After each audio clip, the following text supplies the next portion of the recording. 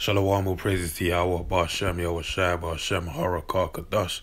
Double honors unto your apostles and elders, great millstone who rule well, and shalom to the hopeful elect. This is a news and prophecy and news video. Alright, where just go fill articles, various events in the news via the Holy Scriptures, commonly known as the Bible, the Holy Bible, okay, which is the word of the Most High Power, Yahweh, Ba'ashem, Yahweh Shai, Ba'ashem, Harakah, Kadash. And what I just said was in the name of the Most High God, Yahweh, and in the name of His Son, Yahweh Shai, and in the name of the Holy Spirit. Alright? So, and the one the world ignorantly calls the God of the Bible is a so-called black man, and so is his son, Yahweh Shai, who the world ignorantly knows as Jesus Christ. Alright? So, this is the article from The Guardian, and it reads, Extinction Rebellion. Putting Extinction Rebellion on extremist list completely wrong, says Keir Starmer. Labour leadership frontrunner joins police chiefs in denouncing the move. Alright? Keir Starmer, the Labour leadership frontrunner, has branded the decision by the police to include Extinction Rebellion on a list of extreme ideologies as completely wrong and counterproductive. Right? The shadow Brexit secretary and former chief prosecutor in England and Wales joined the police chiefs in denouncing the move, revealed in The Guardian on Friday, to put the XR's beliefs on the list of ideologies that warrant reporting someone to prevent to put XR's beliefs on a list of ideologies that warrant reporting someone to the Prevent program, which seeks to stop terror attacks. Alright? So this protest group known as Extinction Rebellion was placed upon the terrorist list, basically, alright? That they are capable of committing terror attacks. Okay, its condemnation came after the Home Secretary Priti Patel defended the decision, saying it is important to look at a range of security risks. All right, that being the key. This being the key point, because I know. Well, I'll dive more into it at a later point in the video. But this right here, a range of security risks, means that they basically want to build a long list. What my interpretation, which I believe is on point, is they want to categorize different levels of risks, but still the main point is whether or not they're categorized as a low or high risk, there's still a risk of a security risk in terms of it's a form of terrorism. All right, it may be a low form of like a low threat or low level threat, but it's still a security risk, which is in turn would label it as a form of terrorism. Okay, while accepting that XR was not a terrorist organization, Patel told LBC radio that such an assessment had to be based in terms of the risk to the public, security risk, security threats. All right.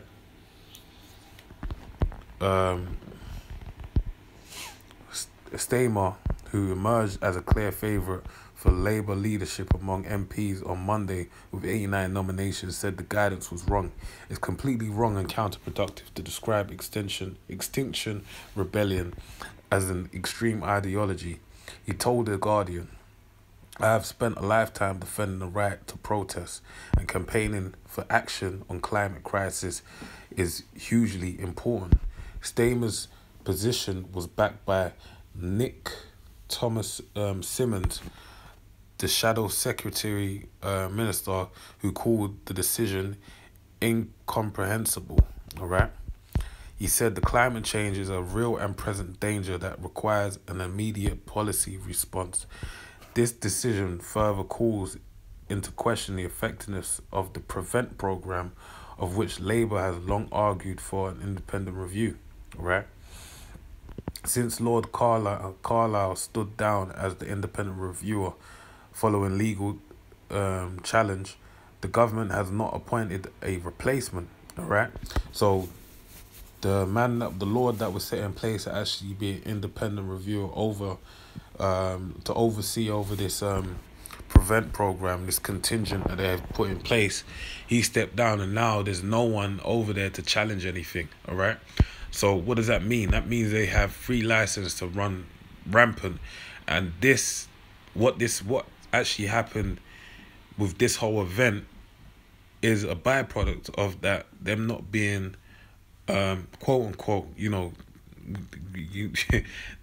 they would say that because they're not being monitored, they're being given free range to just do as they please. All right, but ultimately the point is, where they're heading with this is a whole different direction to what they're showing you.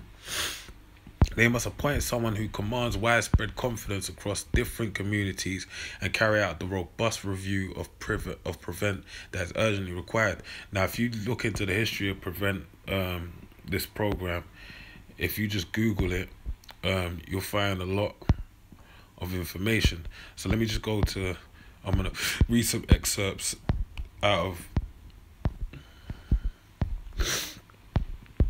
this Wikipedia page dealing with it. So this is Contest. Contest is the United Kingdom's counter-terrorism strategy. It was first developed by the Home Office in early 2003, and a revised version was made public in 2006. Further revisions were published on the 24th of March 2009, 11th of July 2011, and most recently, June 2018, an annual report on the implementation of Contest was released in March 2010, and most recently in April 2014. The aim of the strategy is to reduce the risk to the UK and its interests overseas from terrorism, so that people can go about their lives freely with confidence. Right. So basically, it's a contingent set in place to basically protect the United Kingdom against any forms of terrorism. All right. Contest is split into 4 work streams that are known within the counter-terrorism community as the 4 Ps: prevent, pursue, protect, and prepare. The prevent strategy has provoked notable controversy. So let's take a look at the prevent portion of this. Prevent. The purpose of prevent is to stop people from becoming terrorists or supporting terrorism. This includes countering terrorist ideology and challenging those who promote it, supporting individuals who are especially vulnerable to becoming radicalized, and working with sectors and institutions where the risk of radicalization is assessed to be high. The de-radicalization program is known as Channel. It is led by the police and liberal Muslim mentors who do not espouse any anti-Western violence. So as you can see, in its infancy, so to speak, it was really dealing with quote unquote Islam, all right, Muslims and whatnot. Okay, so let's read on. As of February 2015, all National Health the NHS basically staff are required to undergo basic prevent awareness training, and schools have statutory duty to have due regard for the prevention of terrorism. This duty does not extend but to teachers, but enables schools to embed safeguard measures against radicalization within their standard safeguarding policies. The leader of the 2017 London Bridge attack and his brother was involved with prevent. Oh shit, didn't even know that. The perpetrator of the Parsons Green train bombing had been referred to prevent. All right, so that's some information on it. I'll go further into the criticism now. You can read these various points, but I don't really want to harp on these points. I know there's one main underlining factor, is that being this last article, paragraph, which you can check out the rest. In early 2020, really is to kind of, summarize it. It's basically dealing with like the finger being pointed at Muslims, all right? But in early 2020, The Guardian reported that Extinction Rebellion, the climate emergency campaign group promoted by Greta Thunberg, and I heard about this. I didn't really pay too much attention to this Greta Thunberg, but I know that she came out, from what I can remember. Uh, I know that one key point. I think she rebuked Trump for the most part in a very abrupt manner. But yeah, you can check her out, man. I'm not up on her like that, but I know that she gave a speech and the world's been running behind her ever since because of what she said. But the climate emergency campaign group promoted by Greta Thunberg had been wrongly included on an official list of extremist organizations whose members should be reported to the authorities. So now, how did this group that's promoted by Greta Thunberg, who I believe stood in the United Nations, or she gave a talk, or may have been in the UN. Sorry.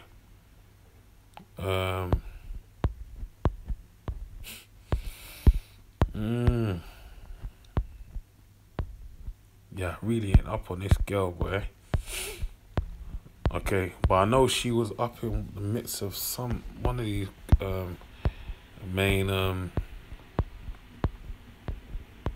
forums or domains in the High Council of Esau's leadership, basically. Yeah, UN attended the UN Climate Action Summit in New York City. So yeah, that's what I was aware of, something like that. So she's been in the mix of like the beast, basically, the 10 horns and the 7 heads and the 10 horns, basically. She's been up in the mix. So now the point being, how is it that this girl that managed to promote this climate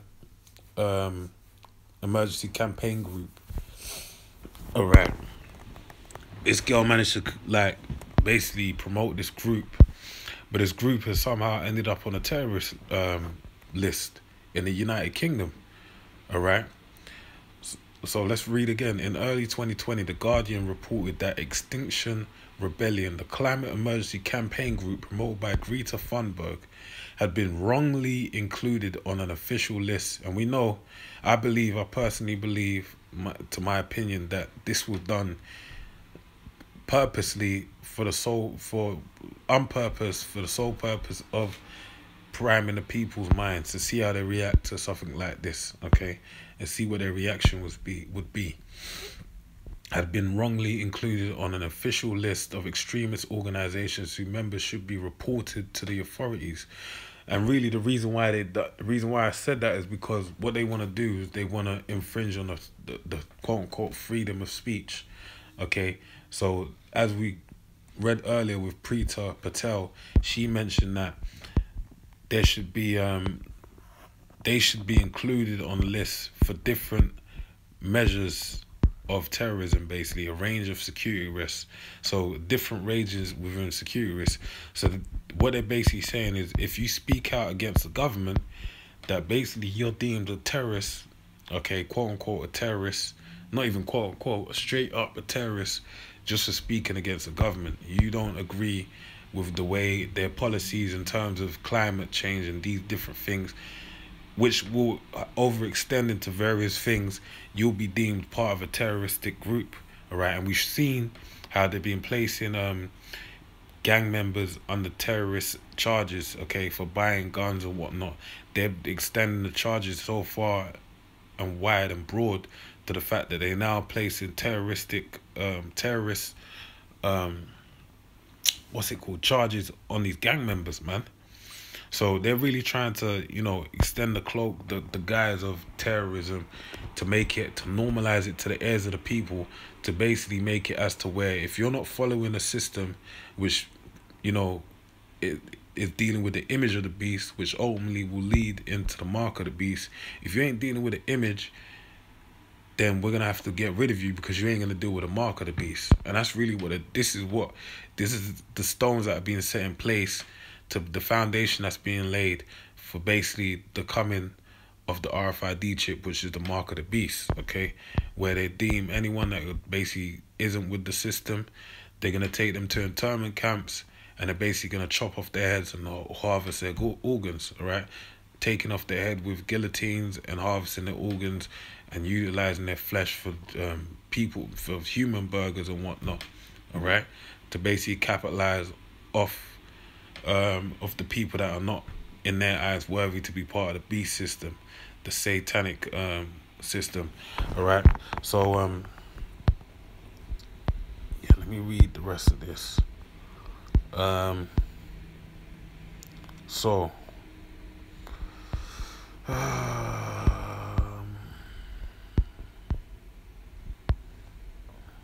okay. Carla, a barrister and Liberal Democrat peer, was appointed by the Conservative government to carry out a review of Prevent, but stood down because of claims he was biased and amid a legal challenge. So it was said he was biased anyway. He too denounced the decision. The first independent reviewer of terrorism legislation from 2001 to 11 said the police had made an error and were right to apologize. Okay, so he also denounced it as well. Carlisle said the Prevent strategy is meant to deal with violent extremism. But again, we had Preeti Patel basically say that they wanted to deal with a variety of a range of risks. And I had this other article as well. I'll probably do a follow-up video with the other article because it's a nice... It just builds upon the point. I can't get it at the moment because I don't know where I saved it somewhere else. But that's neither here nor there. So anyway, reading on. It says, with terrorism, and XR are not violent terrorists. They're disruptive campaigners, all right? But they wanna basically that they wanna blur the line of disruptive campaigner and violent terrorists. They just want to say there's a violent terrorist and there's a non-violent terrorist, but they're all terrorists at the end of the day. Because why? They're against the system, all right? The system of the beast. So that's where they're heading with this, man. The list of extreme ideologies, including XR, came in a guide dated to last November, produced by Counter-Terrorism Police in Southeast, and was intended for police officers, government organizations and teachers who by law have to report concerns about radicalization. XR featured alongside threats to national security such as neo-Nazi terrorism and a pro-terrorist Islamist group. All right. Wow. Police said including a non-violent climate emergency group was a mistake and recalled the document, but only after they discovered the Guardian had learned of it. All right. So they basically...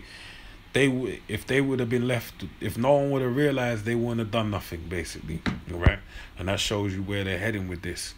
They just got to go back and, cook the books, basically, to make it as to where people don't mind them being on the list. Carlisle said, my view is, or even not people minding, but just make it where they can finesse it to the people. My view is it is important to distinguish between terrorism and protest. XR is mostly legitimate protests, but you have a thing also known as agent provocateurs, where a friendly protest can be turned into a terrorist attack, basically. It can turn into a terrorist group, and you've had that in various protests across the world, for the sake of the powers that be to basically work their agenda, and the police are quite right to back down. It is a very difficult area, and it is unsurprising that mistakes are made. This was an error of judgment, but in this area, errors of judgment are going to be made from time to time. So they're setting up the minds of the people to say, hey, look, we're going to make errors, but you just have to bear with us. But what kind of errors are they talking about, man? How deep does the error go? Are we talking about someone being killed or put in prison for a lifetime because of that error? Or are we just saying someone getting put on the list and taken off after a couple of days, right? Diane Abbott And then the extreme is their head getting chopped off, man. You know what I mean? But Diane Abbott, the Shadow Home Secretary, said Patel's comments are indefensible. XR has threatened legal action over the guidance. All right. Sir Peter Fay, who is head of Prevent from 2010 to 2015, subsequently told The Guardian that such categorizations risk Prevent losing confidence from communities. All right. So he's saying, look, doing things like this is going to make them risk confidence within the people, all right? Asked by Faye's comments, Patel defended the Prevent program and the police actions when it comes to anti-terrorism, Prevent, and the work that the government is doing and has done for a considerable period of time. We are constantly... So, lucky, let me read that again. When it comes to anti-terrorism, Prevent, and the work that the government is doing and has done for a considerable period of time, we are constantly looking at individual groups, she said. So they got, they're looking at everyone, basically. She said, that's right, and that's proper. But everything has to be based on calibrated upon risk, okay? So the risk is, and this other article I had, the guy basically said he at his university, I believe Reading or Oxford University, how basically had police from Prevent come in and basically say that you have told the lecturers they have to be mindful how they teach their students, because basically they could be radicalized in any fashion to become terrorists, basically, just because of their beliefs over climate change and animal deaths, animal testing, various different things people protest for. They're basically saying that the way they're looking at them is they're potential terrorists, all right? So that broadens the whole... like, you might just disagree and say, like, I don't think, the roads should have fines or something like that. They'll work that into some form of terrorism, basically. Okay. Asked if she believed XR was let me read on. So Boris Johnson's spokesperson said the Home Secretary was very clear that it was considered a protest group. These are obvious matters for the police, and the police set out on Friday that they were looking at this. XR, which has held a series of protests against the climate emergency involving blocking streets, was included in a 12-page guide produced by counter-terrorism police in the southeast,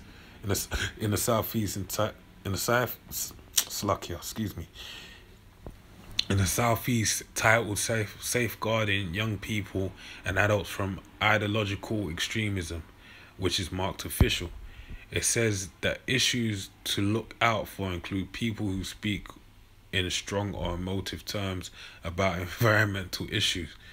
So if you disagree with the environment, with the way that the government's handling the environment, people will be told to look at you sideways and basically potentially report you to the authorities because you're capable of being a terrorist, okay? And that's a very broad sweeping spectrum. We're talking about, I don't know, no niggas that be out there protesting. We're talking about like student, so-called white people, Edomites, that go out there with their placards and protests against various things. We're talking about them in the 17 to even the older ages that have been doing it since the 70s and whatnot. They're the type of people now they're saying are capable of being terrorists, okay? So they're broadening in the spectrum of what a terrorist can look like. Ultimately, what they want to do is they want to make the idea of a terrorist be faceless, basically, be capable of being anyone, all right?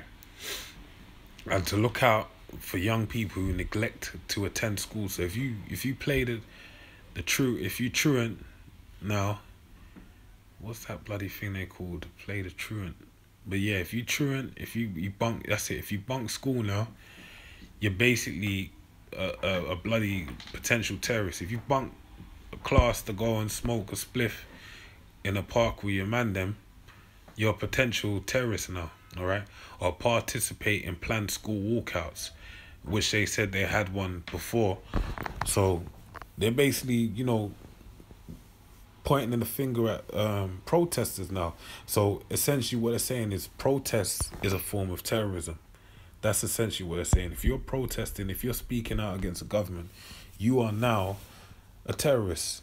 And we know what that really is heading for. That's talking about the basically the famine of the hearing of the word, all right?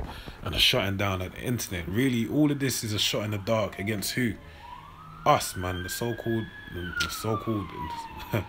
the Hebrew Israelites, man, the so-called Negroes, Hispanics, and Native Americans, the elect of the nation of Israel, who are out there prophesying the downfall of his kingdom, right? That's what it is, a shot in the dark against us. When the Guardian first asked police about the guidance, officials said they would review it. Following further questions, counter-terrorism police confirmed it had been circulated to statutory partners and had been recalled. They said they now accepted the protest group was not extremists, right? But they changed their tune, but it don't mean it's all done away. Because before that, what did they said it all, man, all right?